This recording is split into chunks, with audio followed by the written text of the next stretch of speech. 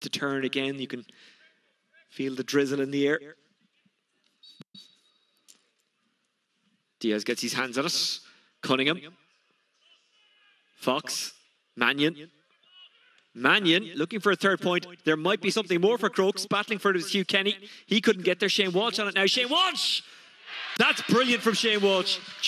Well, I was going to say he just pulled on it. He didn't just pull on it. He actually knew exactly what he was doing. Knew exactly where he was placing it. Good goal. Yeah, it was funny how it broke. I wasn't sure, maybe there was a little nudge in the back from Shane Walsh. Mannion's ball is dropping short. Connolly comes out to put a strong fist in it. An opportunity for the Castleknock man to drop. Maybe he could have bent on it to pick it up, but either way, Walsh did brilliant. Once the